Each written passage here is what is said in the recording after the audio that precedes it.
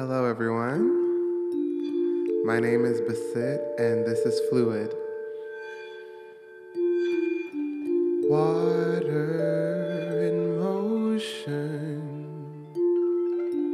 swim in the ocean. My river flows out to the sea. You flow away, I flow to you. You swim to me, I'm floating. I hear you calling out to me. Voice moves as smooth as waterfalls, a mesmerizing siren. My reservoir of ecstasy begins to flood into my blood. We're in a pool of heaven, enchanted by fluidity. I flow away, you flow to me, divinity deep in the blue. Watch the water flow, waterfall below. Where's it gonna go? Where's it gonna flow? Healing through it, feeling fluid, healing through it, feeling, swimming, feeling fluid. My river flows out to the sea. You flow away, I flow to you. You swim to me, I'm floating.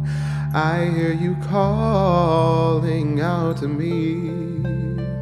Voice moves as smooth as waterfalls, a mesmerizing siren. What do we need?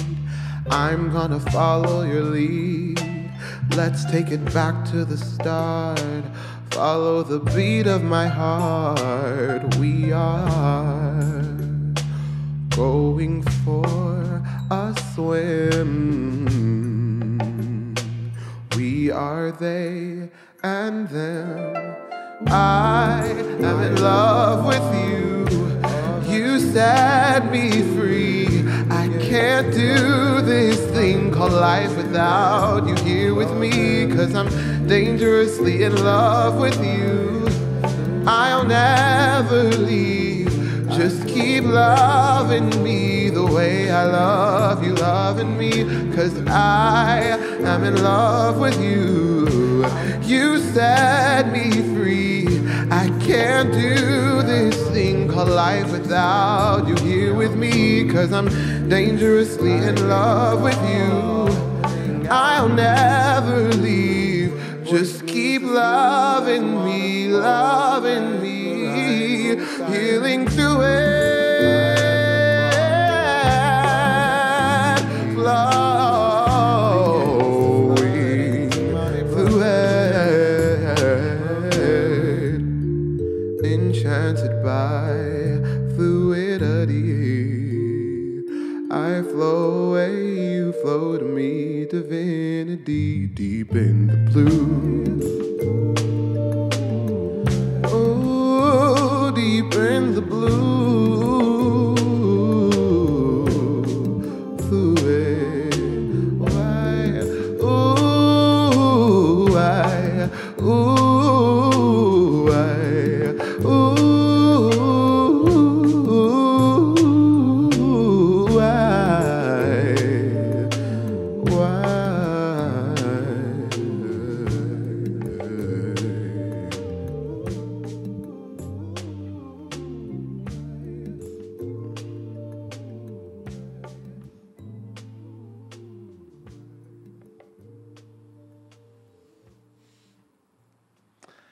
Thank you so much. Before we get to the next song, I wanted just to share that Fluid is a ode to fluidity. Not only fluidity in gender and not only fluidity in sexuality, but fluidity in the sense that we all can afford to move like water, to ebb and to flow. And I want to thank you all for joining me on that wave. So, the next song that I'll be singing for you is another original song that I released under my feminine persona, Dion Slay, February of last year, so right before everything kind of came to a pause. And this will be the first time I get to perform this song live, so I'm glad that I get to share this with you all. This is Motherland. Wind up and roll, lose control. Wind up and roll, lose control. When I wake up, time to shake up, lose what's lost and keep what's real.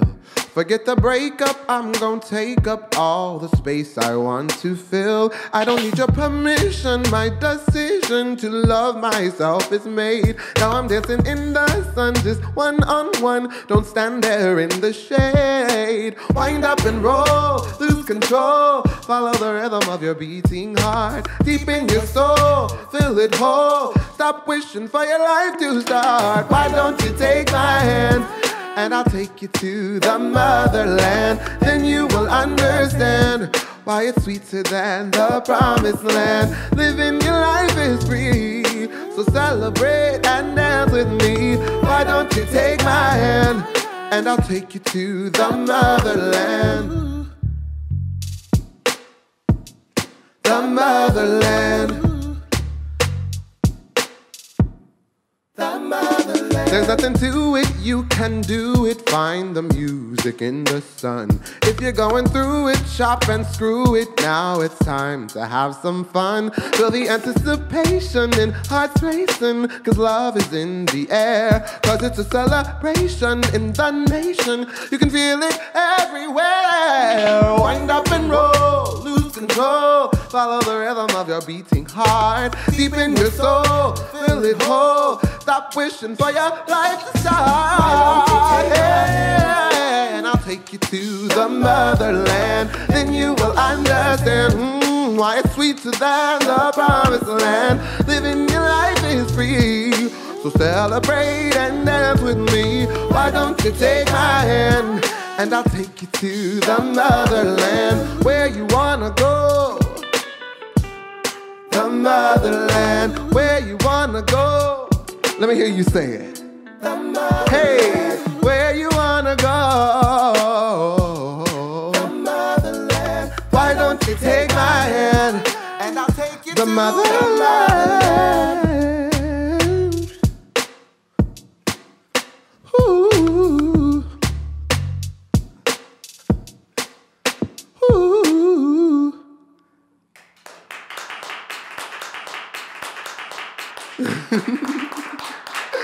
Thank you so much. Basit, welcome to Show and Tea. Thank I you. am your host, Futurity artist, but you know this. Yes, we do. So today I have some warm, delicious, piping searing hot. Ooh, warm and searing hot. We like both. Duality. Berry tea for you. There you go. Thank you so much. Ooh, Clink, it clink. is giving clink, clink, searing hot. Cheers. So the first kind of tea I want to check in with you about is creative tea. And I want to know, what is the future of Black creativity for you?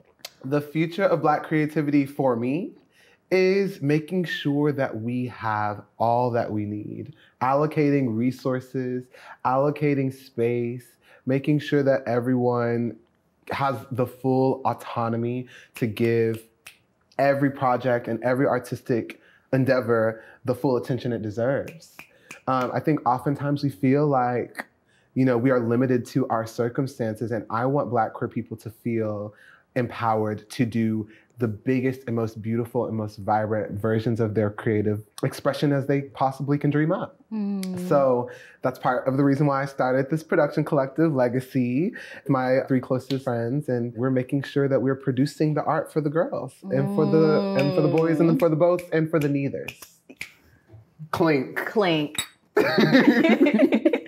Speaking of high quality production value, what was your experience like today during your show? Oh, it was so much fun. Yeah. It was so much fun. Well, first off, the plants. I get my whole life and energy from plants. I believe that photosynthesizing is my new way of socializing. I love to breathe out. The plants love to breathe out as well, and we have an understanding. Symbiosis. Exactly. We have an understanding. As long as I'm breathing, they're breathing.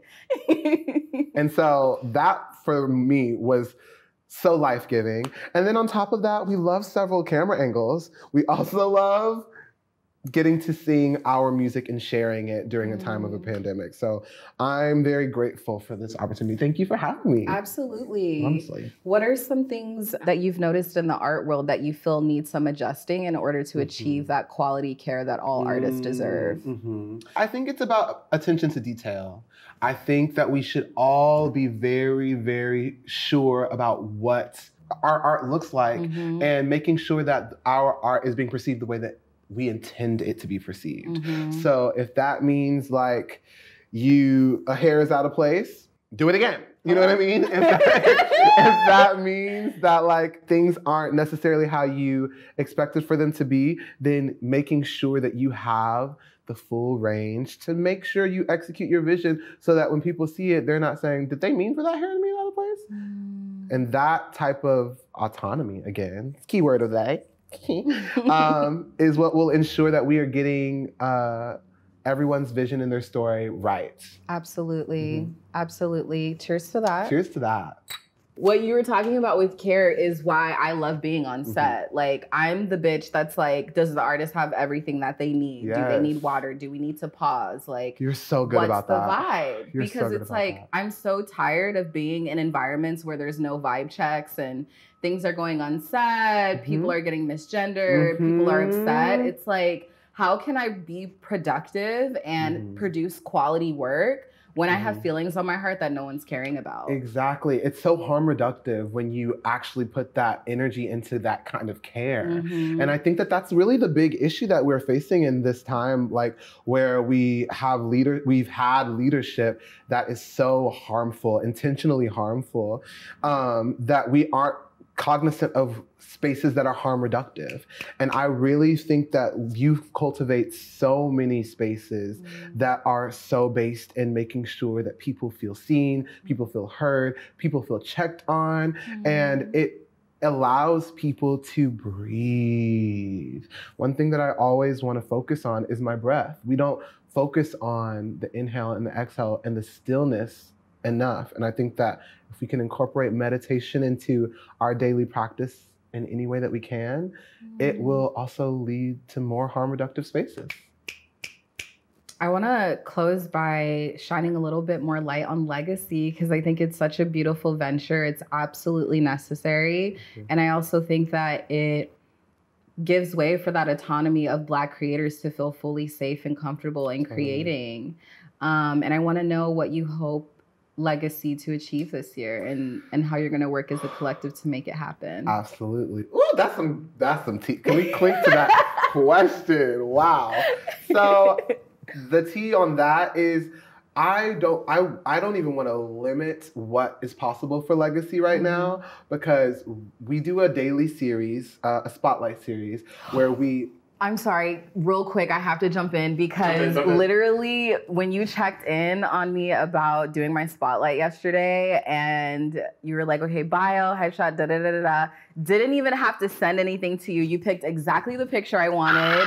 You picked my fucking bio for my website like a fucking professional and said such amazing things about myself that I hadn't been affirmed in. So I just want to like really, like your eyes are sparkling at me right now. I can't take it. because I'm so happy. That makes me so happy to hear. And that was, we didn't plan that moment. That was very just genuine, authentic. And that is what Legacy wants to do. It was incredible. Legacy wants to give that feeling to Black queer people and Black queer artists because we're not being told enough. Yeah. People love to secretly peep our Instagrams, but not follow us. People love to secretly check in on our art, but not subscribe to our art.